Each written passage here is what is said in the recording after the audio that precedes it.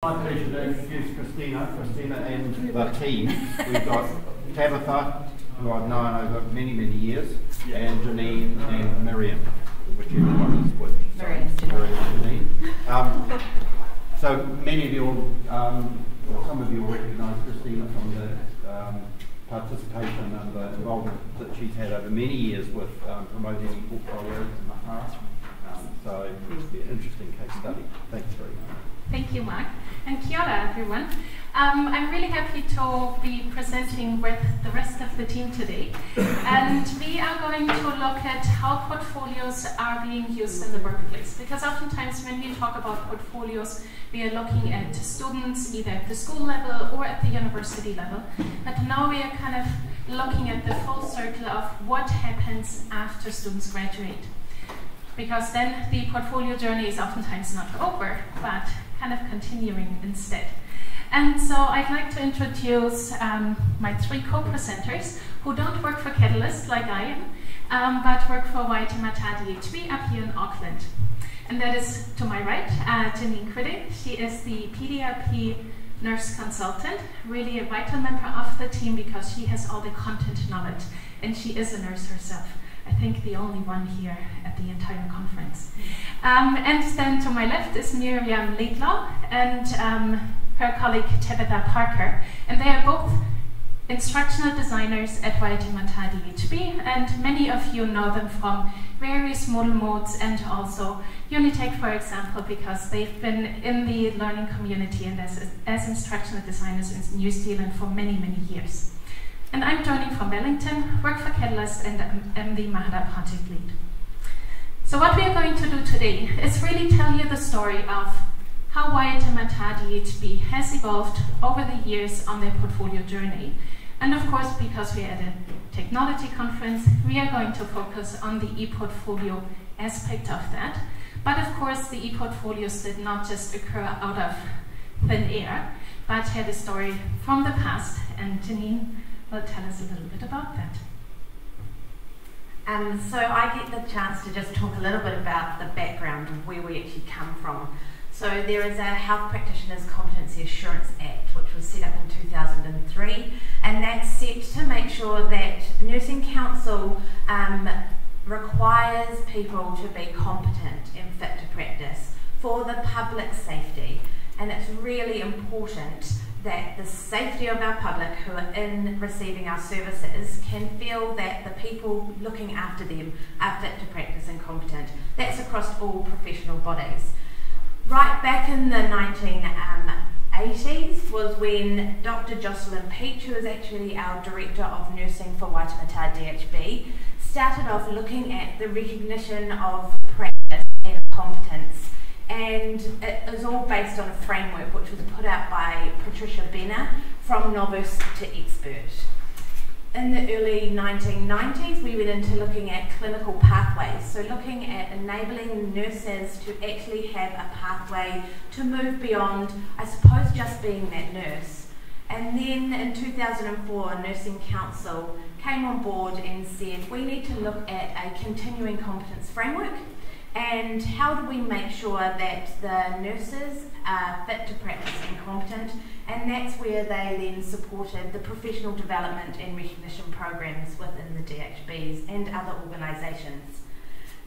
There's pretty much two parts to a portfolio. There's structure and direction, which is looking at revalidating the competence of people and the education that is provided and that they attend.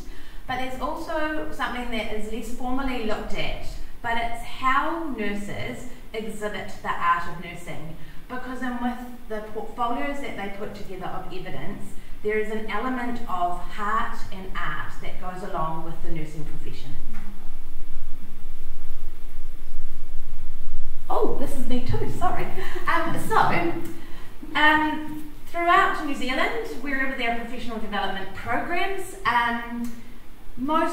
some are jumping into the e-space, but there are still a number of portfolios that are put together in a paper format that go in a folder.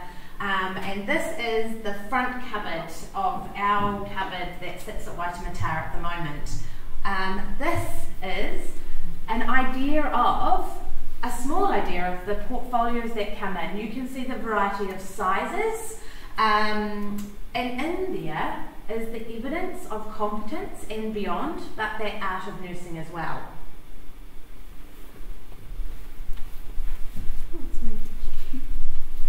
Okay, so it was time for a change. So, it doesn't work. The director of nursing said enough's enough.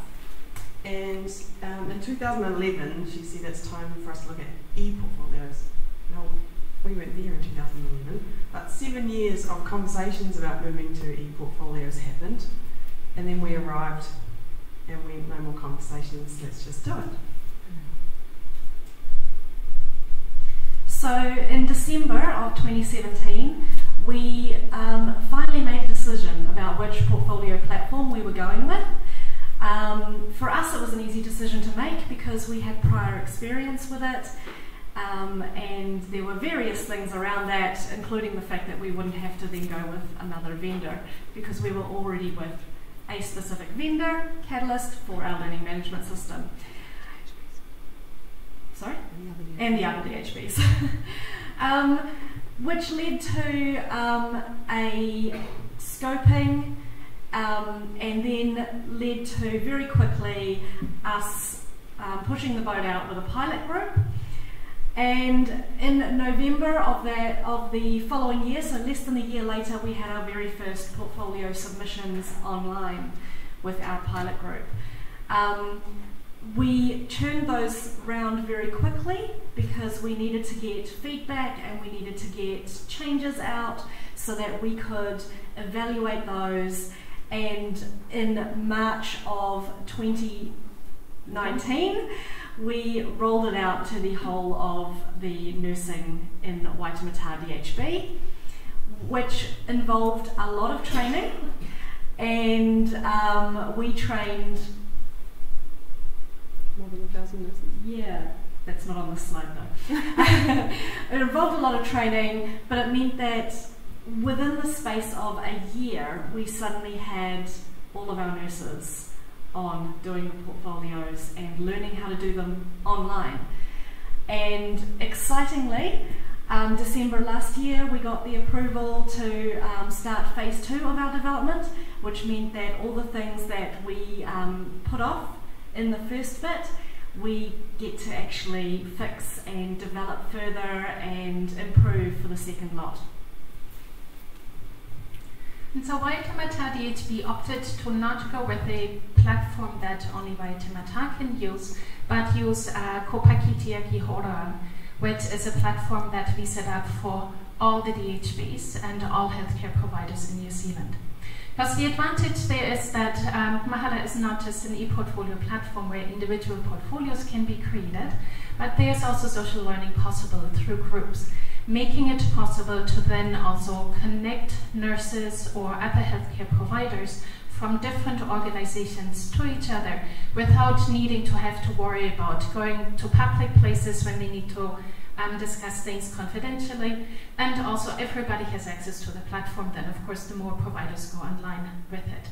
And that model has already worked really well for Waitematā and other DHBs here, in particular in the North Island, through Koabatia Learn, which is an LMS that is being used across many DHBs. So they are already used to the concept of sharing a platform and being together and sharing also resources. And this site is available to all healthcare providers in New Zealand, making it possible for people to simply get on board. And it's kind of a software as a service offering. And we'll take a very brief look at what the template looks like for the portfolios. And please keep in mind it is for nurses, and there's still a lot of work to do, in particular around, well, how can we incorporate video and images of patients. So confidentiality, patient privacy is very important, and that's why the majority of the portfolios at the moment are very much text-based. So we implemented a few changes from the base of Mahara, and one of those is page instructions, which to us just seemed like a good idea because it meant that we weren't putting instructions into a text block on the page and then expecting our nurses to delete those text blocks because we know that that doesn't happen most of the time.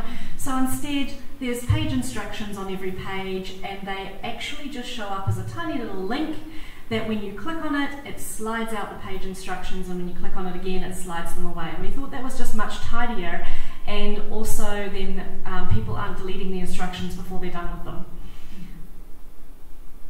And then our domain pages. So the domains are the competency framework as per the Nursing Council requirements, and each of these pages is split up into their domains, and down one side we have the nurse writing their self-assessment of their practice, and down the other side we have them, the peer, their colleagues, writing their peer assessment. So this is an improvement over the previous system where the assessors would have to flick between the nurse's self-assessment and the peer's assessment in a paper portfolio setting and constantly have to look forwards and backwards. Here it's side by side, down the page, making it easier for the assessors and the managers to read the nurses and the peer's self-assessment of that nurse's practice. And then up the top, there is the ability for the nurse to sign off the page as complete. So once all of the self and peer assessment is done, they sign it off as complete, and the manager to then verify that they have also seen the page and that it looks complete. And those sign-off blocks are at the top of every single page in the portfolio. And so the portfolio that you have seen was based on a template that was developed, which is another benefit to the nurses, because they don't sit in front of a blank piece of paper and need to figure out what they need to do, but it's right there on the screen for them. And of course, if we envisage all of that for the school level or university level, you can put your images, video, and other interactive elements and multimedia stories, and therefore get a portfolio that might have more visuals in there. But all of that, talking about technology and templates and so on, does not distract and cannot distract from the fact that it wouldn't have been possible without the team. Because we've heard that in the previous presentation as well, there's a lot of PD involved, there's a lot of upfront work involved to really create a system that then is very easy to use. And it is important that faculty, staff, and whoever is involved in the initiative gets the time to work on that, have that upfront work, and then also the time to maintain it and to evolve it. And I mean, right now we're in the second year of it, so there have been changes. The instructions have been revised, the LMS course, there are changes being made, things are being adopted, further development is made in order to support the workflows more, and all of that is necessary. And we can't stress enough how much, or the importance of the staff training. And also having instructional designers like Tabitha and Miriam on board who can answer questions very quickly and support everybody in the process. So, you've already heard some of these ones, but where you saw the instructions in the page, that's included in core code now, so if you are using Mahara, you'll see these features in the new update. So we wanted those instructions to be where they need them, at the time they need them. Most hospital resources are on an intranet only accessible internally, and our nurses would go home looking for a quiet, uninterrupted space to work on their portfolio and didn't have access to the right instructions anymore. So we're having instructions in the page that is relevant to the level of practice that they're applying for. We created videos that help step them through, so those that are out in the community and find it difficult to come to face-to-face training can watch videos that walk them through each step. There's also our user guides online, so if they lose their copy from the training, they can get another copy. Loads and loads of screenshots, really helping give them direction. We do have 50-minute training sessions. In that time, we're often addressing their lack of knowledge around how they use their LMS as well. So it's first remembering how to log into the level of knowledge is often your login is your email address. Do you know your email address? Do you know that it's at Waitematā? That's how you spell W-A-I. That is where we start. Okay, so we offer a training of an hour. But we also have people who come into that training session having already built their portfolio, having used the user guide or used the instructions on the pages, and able to come and just, I'm just double checking I haven't missed something. So it is quite diverse. We do offer one-on-one support for some of our staff. It doesn't often actually occur. And we have an email address that they can email and ask for help. We have integrated it with the LMS, and we're further integrating it with the LMS because it's a familiar environment, and we don't want extra passwords and things like that. So we're trying to make it as easy as possible and as accessible as possible for them where they want to do their work. Since we launched, we have done various different evaluations on the staff, gathering feedback. We have trained, we've had a high level of engagement with the training and with the materials online, which means we have trained around 3,000 of our nurses, and that's just past the halfway mark in training all the nurses and managers. Given we usually receive approximately 800 portfolios in a year, we've actually trained in the year that we've been up and running more nurses than actually need to submit their portfolios. So they have engaged with it. The training is voluntary. They don't have to come to it. But completing a portfolio is not. It is compulsory. So in the initial year, we did still accept paper and electronic portfolios because creating a paper portfolio is a sometimes months-long process, and for people who had started that process it would have been unfair to tell them, no, all of that is gone to waste, you now have to do it electronically. However, since the start of this year, we have said no more paper portfolios, you've had a year to prepare, and that's why we think the uptake has been so high so early on, because people are trying to prepare for not paper portfolios anymore.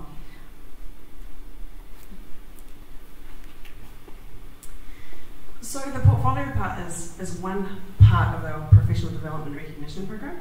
So we were having paper portfolios. What we saw was people talking about assessment. I'm putting together my portfolio for my assessment. I'm having a conversation with my charge nurse about getting my portfolio in and finding evidence to support what I've done back there. And there was never really any time to talk about development. So part of this shift was trying to remove all the clutter around assessment and reduce our requirements around assessment and duplication of the same information being repeated throughout the portfolio, and make those conversations about what are your goals, where do you want to go, how do I help you as your manager to grow and develop and address the, quite frankly, scary problem of we have a lot of nurses who are beginners and a lot of nurses who are older. The average age of a nurse is 47 in the main hospital that we work in. So we need to address that and help those conversations shift to development. So we went from this minimal engagement, oh, it takes ages, we're always doing things about the past, it takes so long, to suddenly I'm having conversations about what I can do, how I can grow, how you'll support me. So it's quite a special place to be right now. We had procrastination. My portfolio was due last month, so I really need your help right now because it's overdue and it might get audited by the council, and a lot of overdue portfolios, trying to get out of doing it until the last minute. Now, we have people turning up for training when they're not due until 2021. A portfolio is valid for 3 years. And we have people coming now and starting to document their professional development attendance. They're starting to write their reflections in advance. They're preparing. They're trying to have those conversations earlier. So it's pretty exciting for us. It was really important that we looked at our feedback, especially from the pilot piece, because we need to know that what we're putting in place is going ahead and it's working. So our key stakeholders, we've got some just sort of quotes up here from some of the key stakeholders. Probably the most important key stakeholder in this whole space is the nurse. We need to make this a user-friendly process, and we have seen that greater engagement in the process, but we need to continue to work alongside them to support them as we as we move forward in this advancement. Nurse educators play a big role in this process. They work alongside nurses to give them the guidance and the understanding of how to put a portfolio together, what kind of evidence are assessors looking for, what level of depth of information of evidence. And so our educators are finding that the portfolios are easily shared with them so they can view that information, and that they're starting to see nurses, as Tabitha said, looking at their growth and development rather than looking at this as an assessment and I need to show an audit process right here and now, but that audit doesn't really mean anything.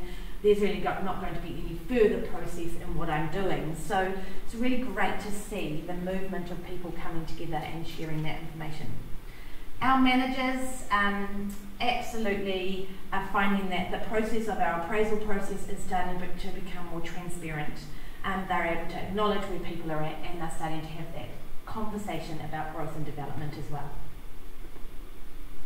Our assessors, because at the very end of this, nurse puts their portfolio in and it gets marked by an approved assessor.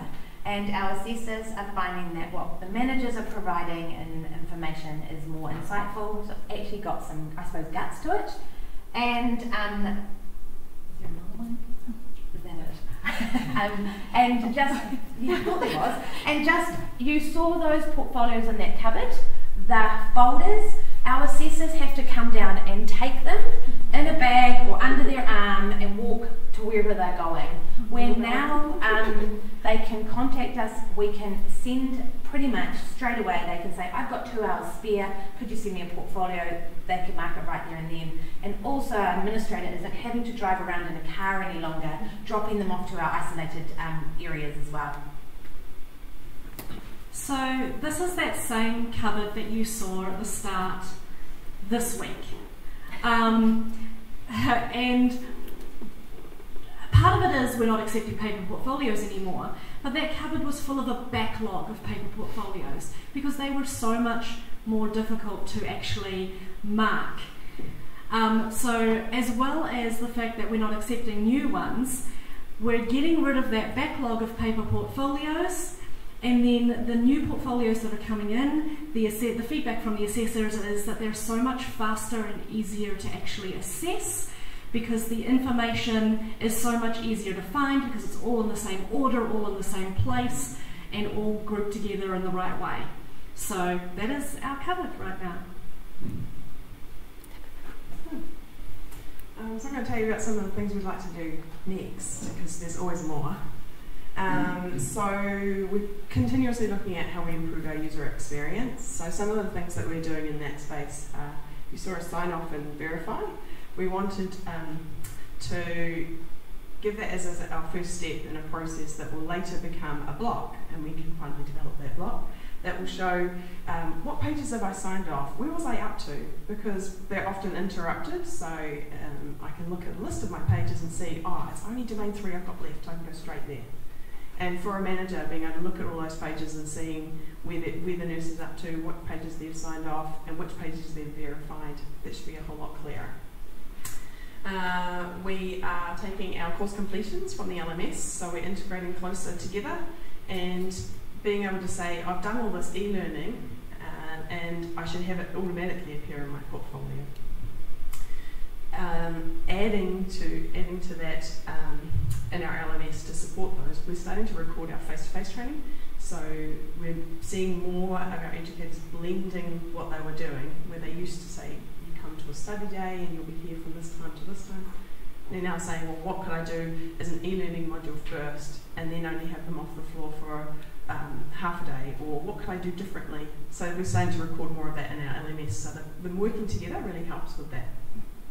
We're also building a reporting function, so we use Tortiva, and it does have reports, but we want the reports to start looking inside the activities. We're using the assignment function for them to submit, so we wanted to use some of the rubrics and things like that, but then know who's had this portfolio, how long does it take them to mark, how many portfolios are they sitting on, which departments, which service areas are our nurses coming from and submitting at what levels, and how do we then target how we give support to those departments to help them grow in the areas that they need to grow. So we're going to have a lot better data in the future, which is pretty exciting. Is there any other features I should talk about? Yeah, that's the main ones. Yes, so what you hopefully have seen over the course of the presentation is that it is a very intense program. Lots and lots of people are involved at the DHB besides the 3 here next to me. And that a lot of nurses are being trained, but not just trained, but also supported throughout the entire portfolio process.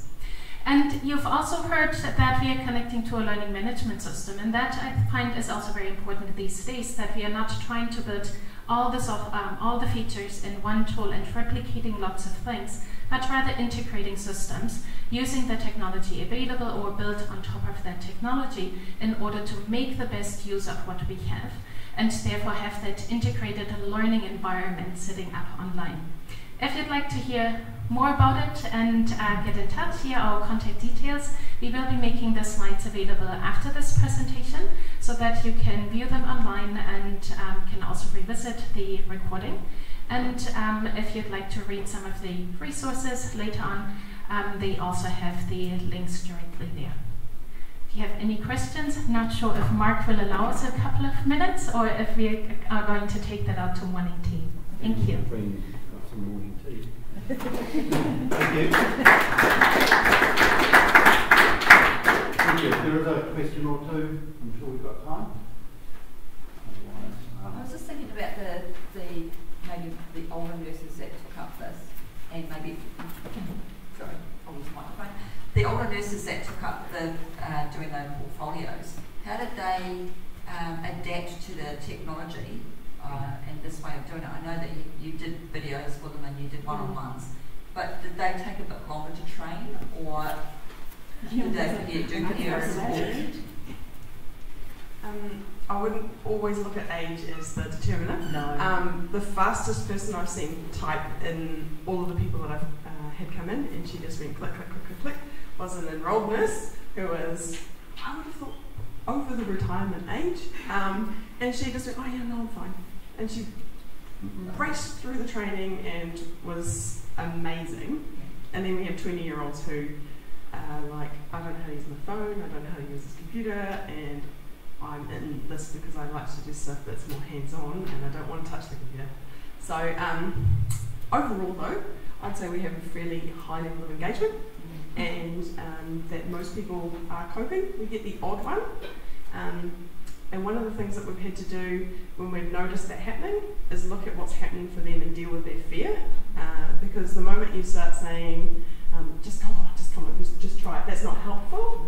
And we've found that if you're in a room with, so we train 5 to 8 people at a time generally, because our training rooms are that big. If you look at the other participants and try and get one to change the tone, they're like, oh, okay, I can do this. So we can turn it around by getting them to look at the peers and to work out who else can support them. Yeah.